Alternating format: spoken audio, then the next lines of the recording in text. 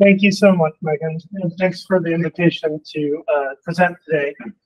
So I was asked if I might talk a bit about paleontology of Bears Ears National Monument and that region.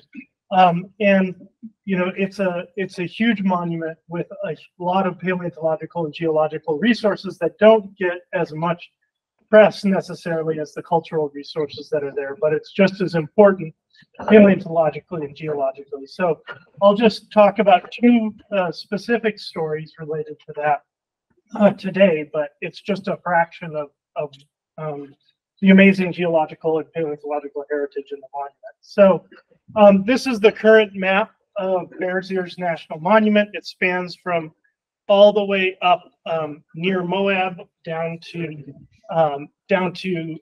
Bluff and Mexican Hat area.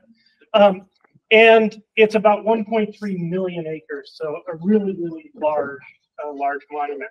And as a result, being on the Colorado Plateau here in Utah, Bears Ears has a great geologic record, particularly sedimentary geologic record of the late Paleozoic through much of the Mesozoic. There are some volcanic units and igneous units that around the Ottawa Mountains, but the rest of the bedrock is more or less Paleozoic and Mesozoic sedimentary rocks, and mostly non-marine. So I'm going to talk today about two units: the Cutler Group, which spans the Pennsylvania Permian boundary, or the Carboniferous-Permian boundary, and the Chinle Formation, which is much of the late Triassic, represents much of the late Triassic. And just a note that this figures from a review paper on the paleontology of Bears Ears that some colleagues and I published in Geology of the Intermountain West a couple of years ago. So if you want to, find out more generally about the stratigraphy and paleontology of the region, go check out that open access paper published by this organization. So those two time intervals, just to zoom in on the geologic. We're going to be talking about the time right around 300 million years ago with the Cutler Group. So that's about 70 million years before the first dinosaurs. And then we're going to talk about time right around 210 million years ago with the Chinle Formation. And that's during the time of some of the early dinosaurs here in Utah. Well, let's start out with the Cutler Group. That's one of the things I'm sort of particularly excited about in the moment, given some ongoing grant-funded research that I'll be talking about. So what's the context of this? The Cutler Group was deposited during the peak of what is known as the Late Paleozoic Ice Age. So this is the last time the Earth was in an icehouse state prior to 40 million years ago. And so it's, of course, somewhat relevant for understanding where we might be going in the future, in the sense that it's a natural experiment where we can look at how and why did the Earth transition from an icehouse to hothouse state during the Permian. And it's particularly exciting because there's been a lot of radioisotopic dating of glacial deposits in Gondwana recently that have revised our understanding of the timing of the Ice Age. So we now know that the peak, let's see, I guess the laser pointer doesn't like the screen there. So I'll use the cursor here. So there we go. So we now know that the peak of glaciation in terms of areal extent was during the latest Carboniferous, basically right at the Carboniferous-Permian boundary, and then slowly declined through the lower Permian. And exactly what the extent was in the northern hemisphere, things like that, is less well known. Some of these reconstructions depend on how much CO2 is in the atmosphere, but we have a good record from the southern hemisphere of the glaciation because just those deposits are more accessible. And Utah was very close to the paleo equator at this time, so just about somewhere between 5 to 10 degrees north of the paleo equator, depending on what part of the Pennsylvania Permian you're talking about, and represents a complex sort of assemblage of coastal, fluvial, and desert environments. And you can see that with this cross section here. So as you go towards the northeast, you get more alluvial deposits coming off the Uncompadre Highlands. And as you go towards the west, you get more distal deposits, that some of which are fluvial, some of which are marine, some of which are aeolian, a whole mix of stuff. And that makes it really exciting from a paleoenvironmental and paleontological standpoint, but it also makes it really complex when you're trying to correlate across the Paradox Basin, for example, trying to figure out what horizon, by Bluff is equivalent to the same horizon up by Moab, for example. So this is sort of the area, the study area where my colleagues and I have been working from across basically a transect of Bears Ears National Monument all the way up to just north of it in Moab and in Valley of the Gods to the south. And you can see this is just one time slice of the Cedar Mesa sandstone, so an upper part of the Cutler Group. And you have a complex paleo landscape from smack dab in the middle of Aeolian Erg to completely fluvial deposits and even marine units off to the west, potentially. So, but one of the things that many workers have noticed both about the Cutler Group and also the underlying Hermosa Group that includes the Paradox Formation and the Honaker Trail is that they are very cyclical. And this is true specifically throughout the Cutler. Even in the Aeolian units, there are very clear cycles between dune and interdune deposits, but also in the lower Cutler beds between coastal marine, fluvial, and momentary Aeolian units. And so, of course, one of the big questions is what is causing this cyclicity? And a number of authors have proposed that this is representing orbital cyclicity, so Milankovitch cycles. And this is sort of a diagrammatic relative representation of the cyclicity observed in both the Paradox and Honaker Trail, as well as through the entire Cutler here. And you can see there appear to be different frequencies, but it's not really clear because this is not scaled exactly to time. And we, particularly for the Cutler, we don't have really great precise age constraints. So that's kind of one of the key things you need if you're going to be able to interpret cycles as Milankovitch cycles, is knowing what their duration is. But it has been proposed that these represent eccentricity cycles, so changes in the shape of the Earth's orbit, both 100 and 400,000 year cycles from eccentricity. That said, we know that there are other things going on. So Pangea as a whole is drifting northward, so you're drifting closer to the arid, semi-arid belt out of the tropics. And there's longer term sea level change that's very clear in this sequence. And so you have all these different potential processes imprinting on the sedimentological record. And that makes it difficult to tease apart what's controlling which of those things are the predominant controls on the sedimentation and the paleoenvironment, of course, that organisms are living in. So that's part of the reason I got interested in this, is the animals and plants that are represented in this time, because it's the first time in Earth's history where you have limbed animals with backbones that are fully terrestrial. They're no longer tied to water. They're laying eggs. They're laying hard-shelled eggs, and so they don't need to go reproduce in the water. And we see this shift in the Cutler group. So if you look at fossils from the lower part of the Cutler group, they're dominated much more by aquatic animals in dark gray, and also amphibians that still need to go back to the water to reproduce. Whereas if you look at the uppermost part of the Cutler group, you have a lot more terrestrial animals that are not spending any time in the water at all. And this has been, used as evidence to suggest that this is, preserving this sort of really important ecological transition from more aquatic vertebrate communities to more terrestrial communities. But we have to take into account what's going on locally and regionally, right? This could simply be reflecting not some major evolutionary event, but local or regional changes in the paleo environment as things are drying in the Paradox Basin. So how do we test that hypothesis and tease apart those different controls?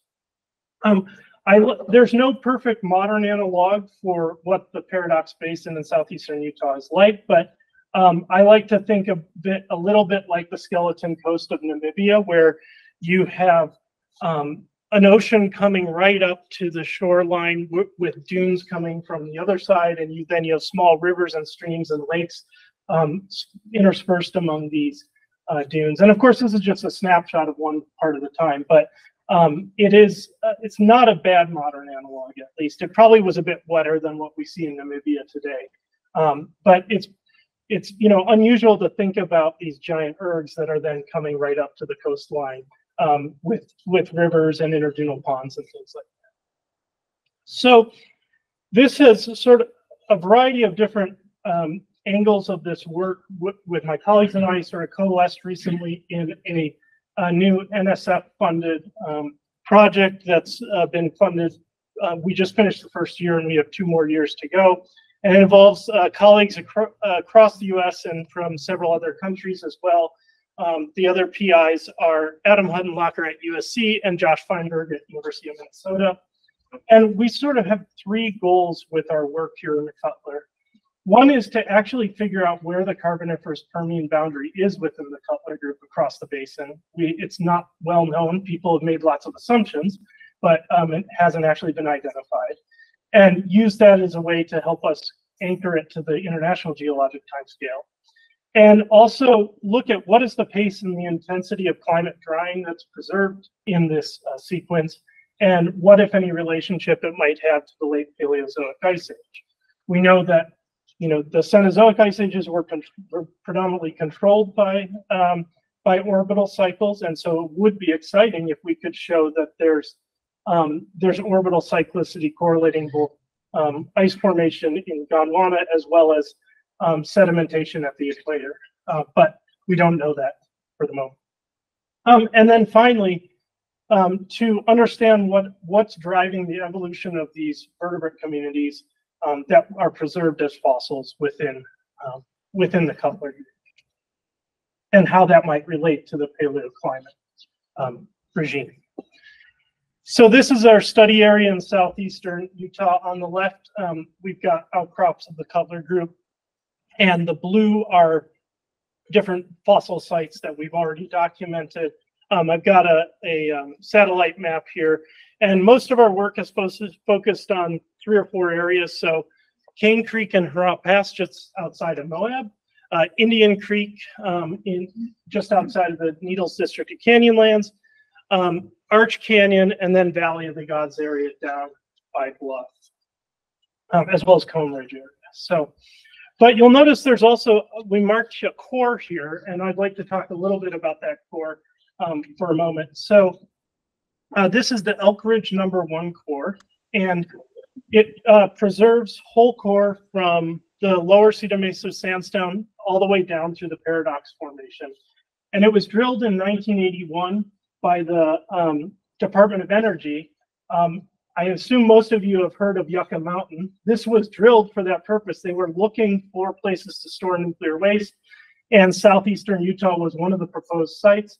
So they drilled this and another core, the Gibson Dome #1, and they got sort of the data they needed for what they were interested in terms of looking at nuclear waste storage. But really, these cores are totally untapped in terms of scientific potential. There's been a few studies on the Paradox and Honaker Trail parts of the core, but very specific studies. But for the most part, they haven't been touched in, what is it now, nearly 40 years. So we were excited to sort of find out about this core through Don Rasmussen. And we were lucky enough to get it on loan as part of the project from the Bureau of Economic Geology in Austin, and start to do some intensive research on it. Because of our time period of interest, we only are working with the Cutler group and the upper 2/3 of the Honaker Trail formation. So we're not even going through the entire core just because of time and money sake. So as many of you are aware, there's great advantages to having whole round core, but it's harder to see things like sedimentary structures and details. So the first step is at the Continental Scientific Drilling Facility at University of Minnesota is to split the core into working half and an archive half. These are newly split cores that are waiting to get imaged. And so much of the last few months has been spent working on processing this core. So they've got a whole, prior to splitting it, there's a whole core scanner that measures natural gamma as well as magnetic susceptibility all in one go. They're not magically showing up. This is a time lapse. People are putting them on the track there. But it's a very time efficient way to get data from a lot of core in stratigraphic sequence.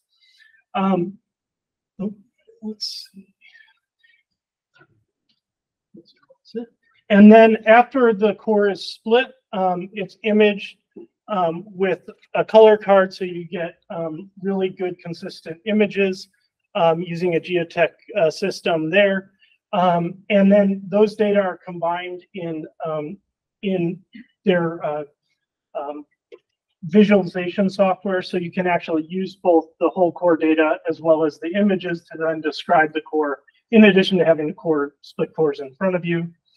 And then finally, the split cores get put on the XYZ machine, which measures both magnetic susceptibility of the split core, but also it's got a photospectrometer that measures RGB channels, so you can get an objective measure of color throughout the core. And finally, the next step that's going to happen later this fall is one half of the core will go to the University of Minnesota Duluth to be scanned using micro-XRF. So we'll have a lot of data from this core to work with.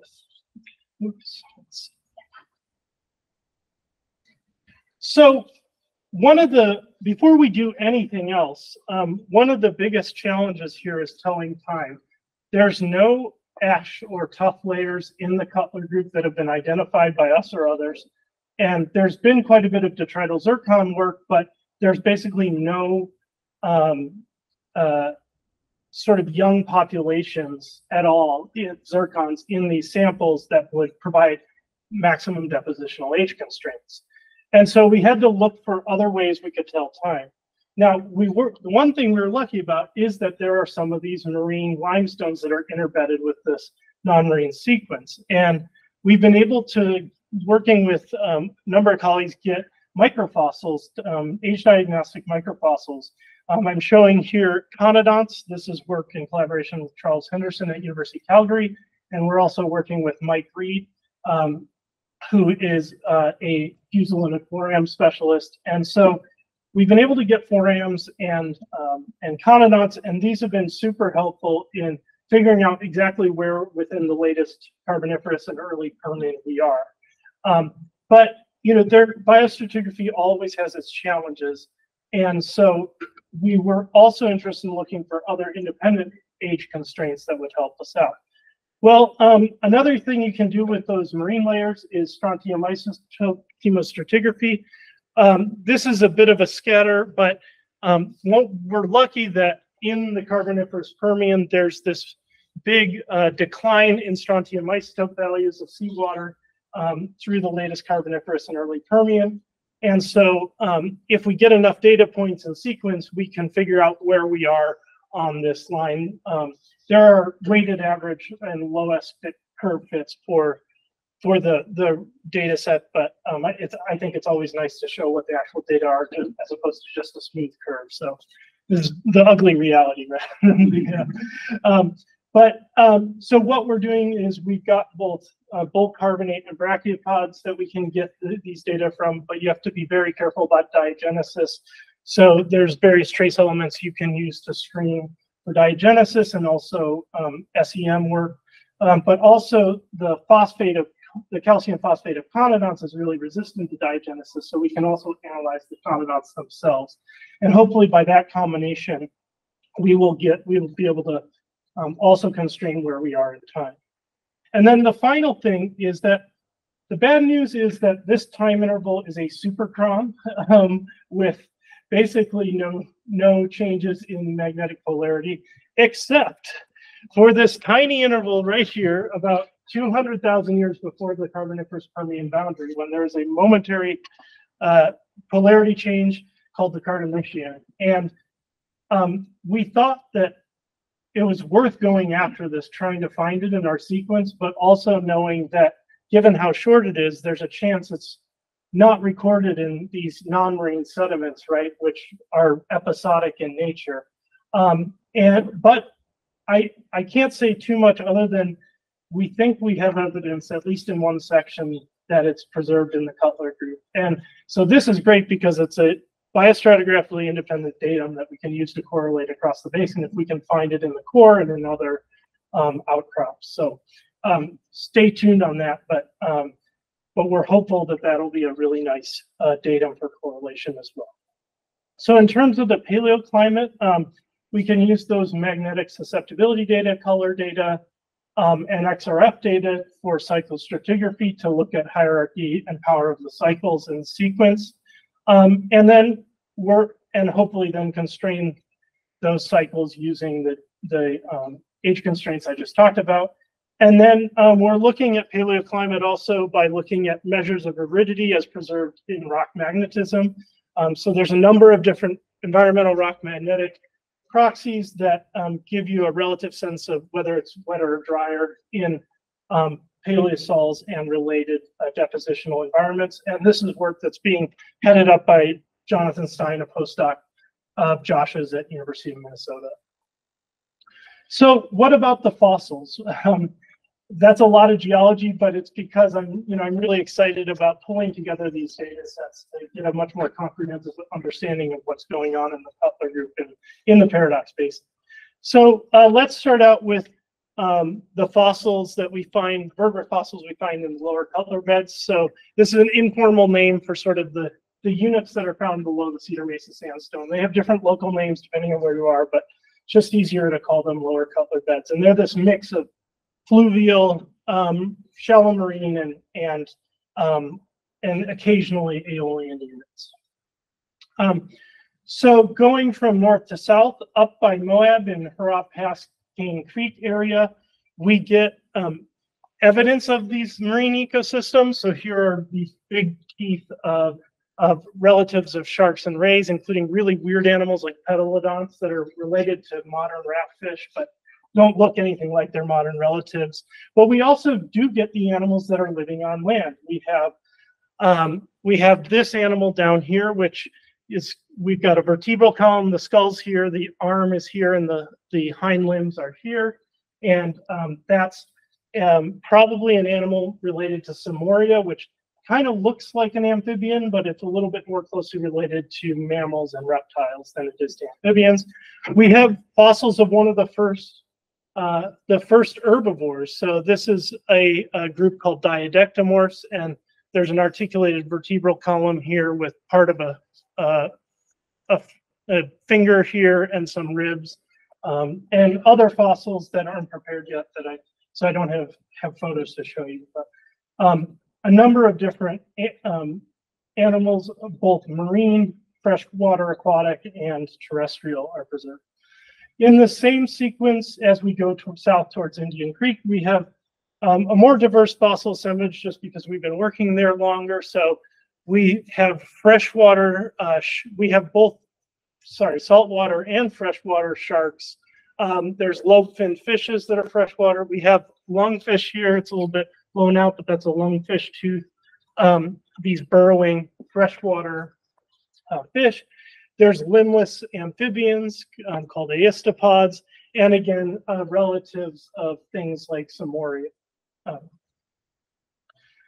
And also amphibians that are direct ancestors of frogs and salamanders and modern amphibians that we see today. Not far away, a couple years ago, we got a report of this fossil in the Needles District of Canyonlands National Park in the wilderness area, about 5-mile hike from the pavement. And it's a nearly complete skeleton. So the skull is up here, the vertebral column and tail's here. Here's where the pelvis is, and there's parts of the forelimb here. And it was exposed in a stream bed, as you can see here. And in 2021, we went out and rock saw it, got permission from the Park Service to rock saw it out. And it looks like it's a relative of these first herbivores that are called diadectomorphs, but one of the very early relatives before they were completely herbivorous. And what's really cool is when we made a thin section of the matrix it's in, it's full of fusulinated foraminifera, and we were able to get conodonts out of it. So we have the vertebrates in the same exact level that we can also get biostratigraphic age constraints that show us unambiguously this is earliest Permian, this particular level. And no surprise, it's near the top of the lower Cutler beds. So it shows that the Carboniferous-Permian boundary, at least in this area, is somewhere in the upper part of the lower Cutler beds.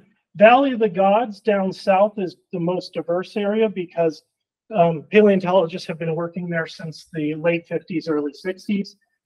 There's these weird boomerang-shaped headed amphibians, Diplocalus, more terrestrial amphibians like Eriops here, early reptiles, and a lot of our early ancestors, a group called synapsids that eventually evolved into mammals. So Sphenacodon is a close relative of Dimetrodon, if you're familiar with the sailback critter. And this was a new species that Adam Huttenlocher, my colleague, just described, Shashajaya bermani, and it was already featured in a murder mystery novel. And then other early mammal relatives like Ophiachodon and Adaptosaurus. And so again, we're seeing this mix of aquatic and terrestrial forms. If we move up section into the Cedar Mesa sandstone, Aeolian units are not well known for preserving body fossils like bones and teeth. They typically have lots of tracks, but we've been lucky that in the sort of erg margin environments, we've been able to find a pretty diverse assemblage of fossils in the creek. And what this is looks like it's an interdunal pond. So where a small river or stream was basically dead ending into the edge of the erg, and you got a ponding environment. It's capped by a freshwater carbonate there's wood and plants, and the sedimentology is in accordance with that. And we've got multiple bone-bearing levels that are within the top meter or so. So yeah, this is what we think it might have been, is one of these rivers draining the alluvial plain that's meeting the erg, the main part of the erg, and forming an interdunal pond. So here's one representative of what it might look like with happy sphenecodons. So what sort of things do we find in these deposits? Well, we have this big semi-aquatic amphibian Eriops that has these head that kind of looks like the cover of a toilet bowl seat, with big, this is where the eyes would be, so you're looking down on the skull. The most abundant fossils is this terrestrial early mammal relative Sphenacodon. We have lots of different fossils from multiple individuals, some of which were some of the bones, so this is part of the backbone, they're still in like position. We've got skulls and all sorts of stuff. And we have other animals here. So we have some of these limbless amphibians, and then other early relatives of mammals. This is one that we just prepared in the lab recently. It's a bit hard to see because it's so small, but there's articulated limb and hand right here, and other parts of the sternum and other parts of the animal. So nearly the entire animal is preserved as sort of this flattened assemblage of bone of an animal called a baranopid. But the key take-home message here is that this is a much more terrestrial assemblage. We don't have nearly as many fish or aquatic amphibians preserved, even though it's a pond environment. So it really does exemplify that this change from more aquatic to more terrestrial habitats, at least in the Paradox Basin. And although we haven't been working as much in the Organ Rock Shale or Organ Rock Formation that's at the top of the Cutler, previous data from there show it's a very, very terrestrial assemblage as well. So what does it all mean, though? You know, what is controlling this? Well, got to stay tuned. We're still gathering all those paleoenvironmental data and refining the age constraints for correlation across the basin. But we hope that with those data, we'll be able to tease apart, you know, things that might be related to sort of this long-term regression, this is Pangea moving northward, and potential glacial interglacial cyclicity that's represented in the sedimentology. So we're hoping with the core, one of the first things we're going to do once we have all the major data sets is publish scientific drilling manuscript in scientific drilling and open access journal to sort of make people just more aware that these cores exist and that they're available. So with that, I'd like to transition to about 90 million years later in time, during the late Triassic period. This is the Chinle Formation that's widely exposed throughout the Colorado Plateau. And Bears Ears National Monument is a great place to look at this formation and the fossil assemblages that it preserves. So I've been working in the Chinle for most of my career, so because it represents almost 20 million years of time and preserves many different sort of sub-environments and is a really rich archive of paleoenvironmental and biotic change for the late Triassic period. So by this time, the Earth is fully in a hothouse state. In fact, during the late Triassic, depending on where you are, the carbon dioxide levels are anywhere from 3 to 5 times what they are today. And we're still pretty close to the equator, but there's no polar ice caps whatsoever at this point. So that transition seemed to have occurred by the end of the Permian. And of course, one of the reasons a lot of people get excited about the late Triassic is it's when dinosaurs first evolved. But I think it's just a really cool interval because you have all these weird and wonderful creatures represented here in this Chinle ecosystem, yet only the things being eaten in the background here are actually dinosaurs. And so there's a lot of evolutionary experimentation going on, and some of those groups survive to dominate the rest of the Mesozoic, and in some cases alive today, whether they be birds, frogs, salamanders, lizards, mammals, those all have their origins in the Triassic period. So it's really a key interval for understanding the origin of our modern terrestrial ecosystems. And as I mentioned, it's a time of really high carbon dioxide. So here's where we are, just above 400 ppm today. And this gray bar is predicted levels for one scenario of the IPCC if we don't curtail our greenhouse gas emissions. And here is the late Triassic period, and you can see that there's proxy values that go from anywhere to be within that predicted level for the next century all the way up to almost 3,000 ppm. So it's a really dynamic time climate-wise.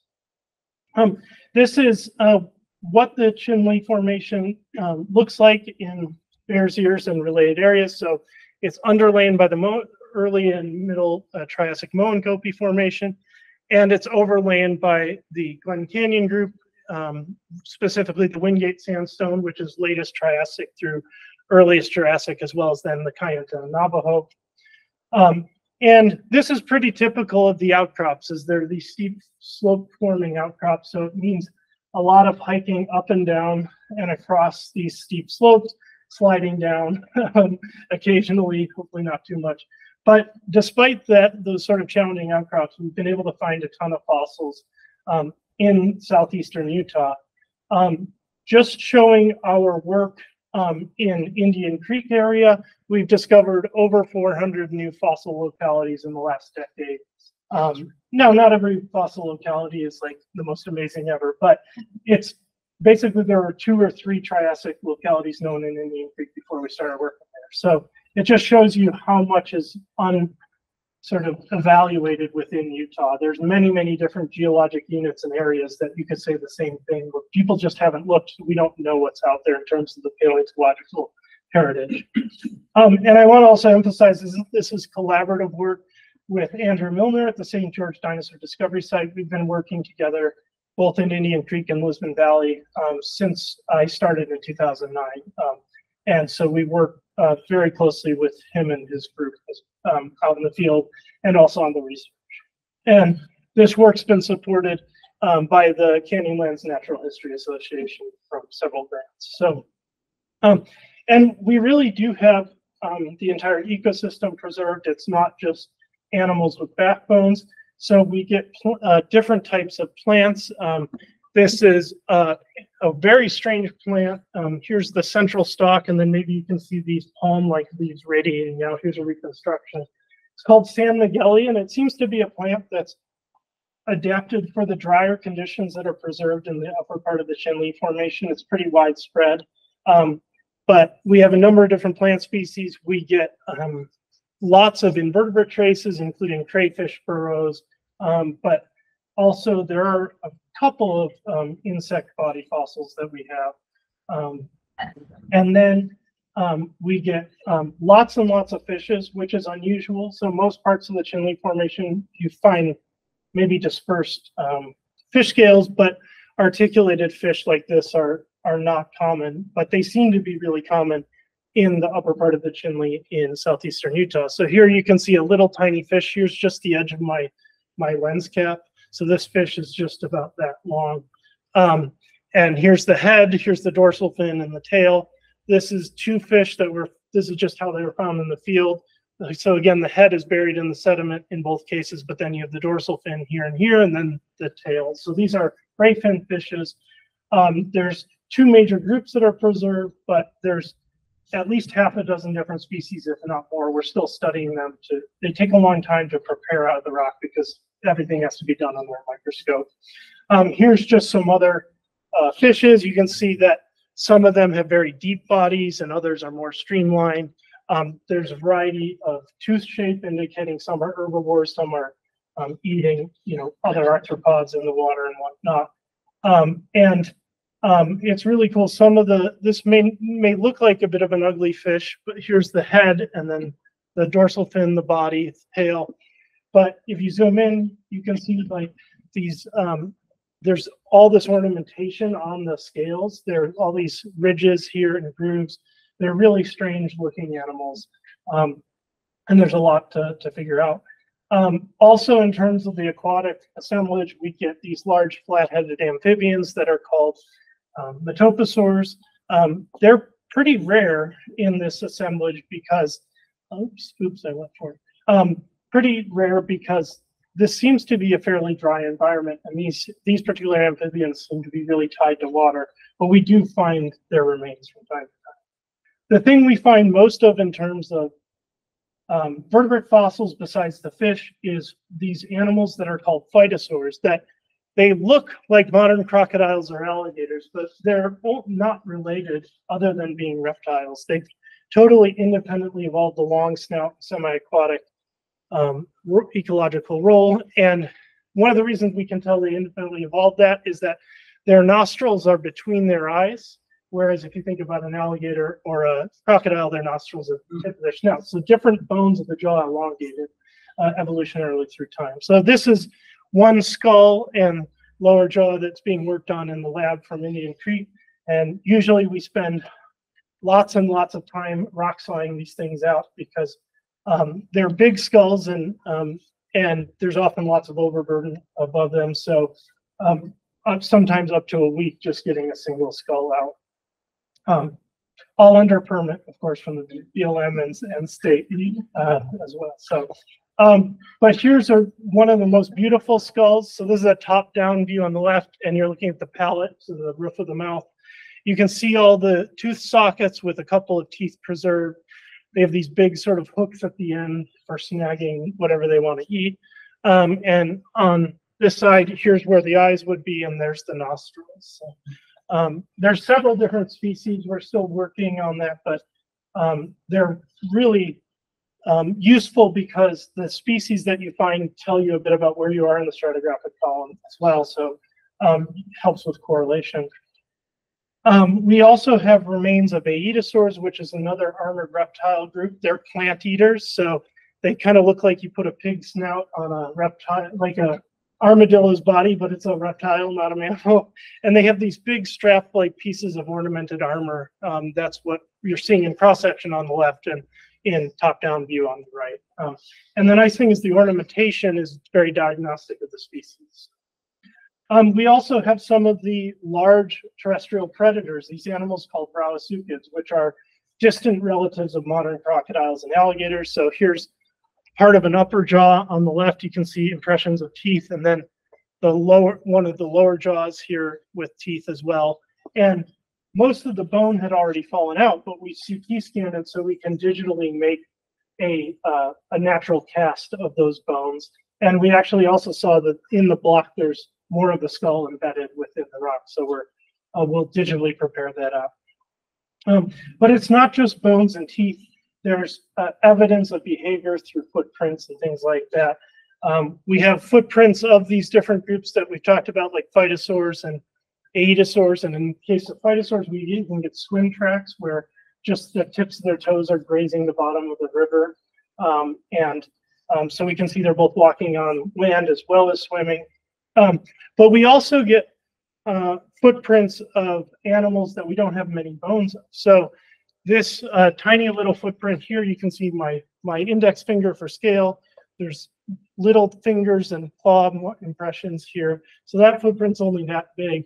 And that's probably from a small aquatic long-necked reptile called a Tanystrophiid, of which we've only found a few vertebrae. So finding these footprints, which are much more numerous, help us document where they're living and how, what's their extent through time. And our only record of early dinosaurs in Utah is actually from the footprints. We haven't found a single verifiable bone of a Triassic dinosaur from Utah, but based on the footprints, we know that they're there. They're not very common, and they're all small, meat-eating dinosaurs, but they are leaving their impression. So here's 3 tracks in a sequence. Here's another track. You can see this was sort of stickier, sloppier mud that it stepped in. But we have yet to find the bones, and this is not uncommon in the fossil record, where the trace fossil record doesn't match up in abundance with the body fossils that you find. But so having that combination of both the footprints and the bones and teeth is really the only way to reconstruct what these ecosystems were like. And I've mentioned several times that although these are fluvial environments, so they're river and floodplain environments, it's a fairly dry environment. And based on data from Utah and New Mexico, this was a very seasonal environment in the late Triassic. So there was a wet season and there's a dry season. There would have been pretty common wildfires. There were forests, but they were probably pretty localized with lower vegetation across much of the floodplain. And so it would have been a bit wetter than southern Utah today, but not by much. And so in some ways, southern Utah today is not too different, other than having colder winters, than the late Triassic time. And beyond just understanding what fossils are here, one of the reasons why this fossil record of the Chinle Formation in southeastern Utah is so important is that it's the best record we have anywhere in North America of what ecosystems were like just before the end-Triassic mass extinction. So at the end of the Triassic, you have these giant flood basalt eruptions called the Central Atlantic Magmatic Province that caused runaway global warming and caused one of the five largest mass extinction events. But particularly on land, terrestrial ecosystems, we don't have very many places that record sort of what was going on in the few million years before that. Were these ecosystems already being stressed? Were they already suffering extinctions or having a lot of species turnover? And so we can only answer that by looking at the fossil record. And southeastern Utah is one of the best places to sort of provide that context for what's happening on land just before this extinction event. So with that, I'll say thank you and happy to take questions.